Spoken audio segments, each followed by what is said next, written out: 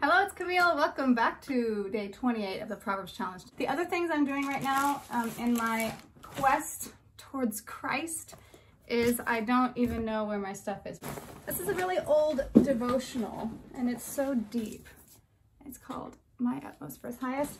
I'm also reading Quiet Times with God devotional from Joyce, Meyer.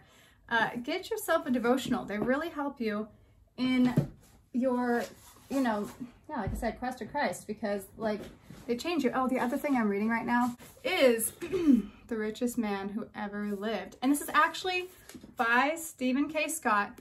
And he was told by Gary Smalley, who became like a really big marriage person, to read the Proverbs every day, and he'd probably become a millionaire.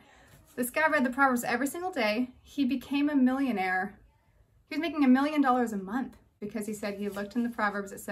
He said he found that it was find a business partner. And someone else told me business partners don't really work out. But anyways, he found a business partner and it did work out for him because he started an advertising campaign marketing firm. $1 million a month because he used the principles of the Bible and of Solomon. So that is your potential, everybody. So get into the Proverbs and let's get going with day 28. Here we go. The wicked flee when no man pursues, but the righteous are bold as a lion. For the transgression of a land, many are the princes thereof, but by a man of understanding and knowledge, the state thereof shall be prolonged. A poor man that oppresses the poor is like a sweeping rain, which leaves no food. They that forsake the law praise the wicked, but such as keep the law contend with them. Evil men understand not judgment, but they that seek the Lord understand all things. Better is the poor that walks in his uprightness than he that is perverse in his ways, though he be rich. Whoso keeps the law is a wise son, but he that is a companion of riotous men shames his father. He that by usury and unjust gain increases his substance, he shall gather it for him that will pity the poor. He that turns away his ear from hearing the law, even his prayer shall be abomination. Whoso causes the righteous to go astray in an evil way, he shall fall himself into his own pit, but the upright shall have good things in possession.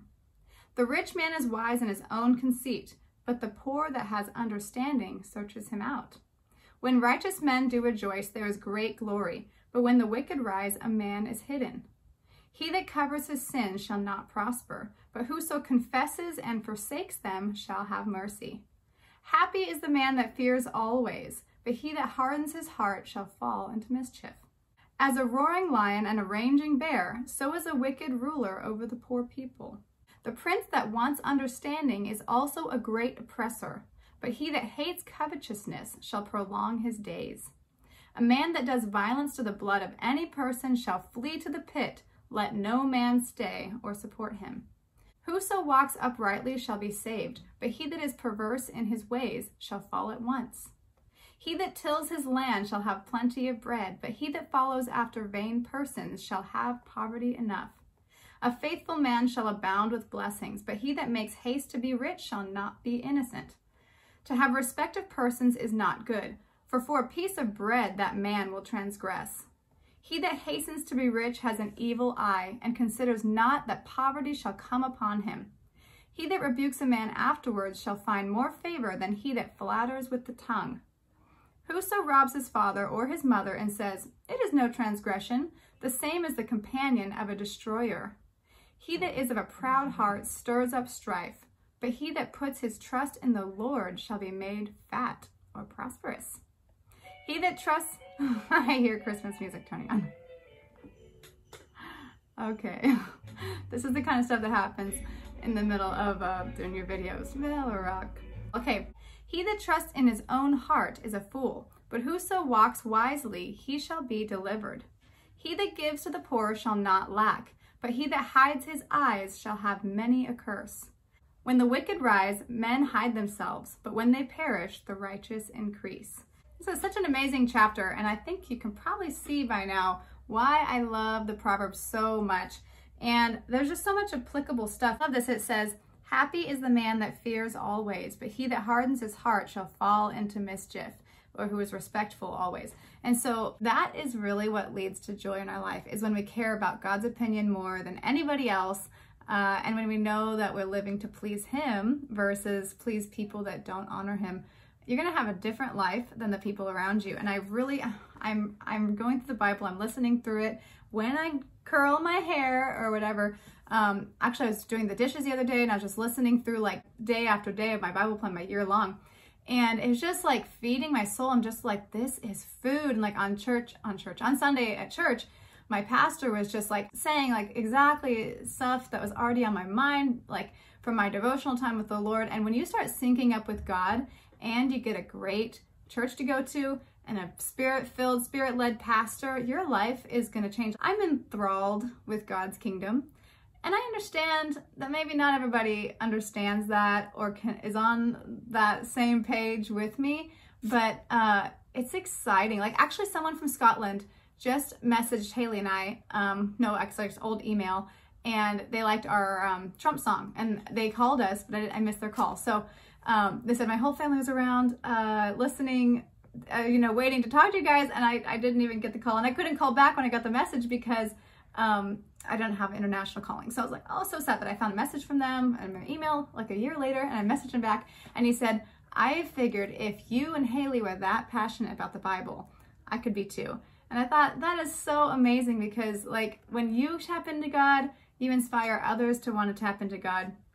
And the more that you get into it, like I was talking to someone the other day and I was like saying the Bible now seems small to me, and I'm just going through it. If you do 5 chapters a day, it really does do so much for you.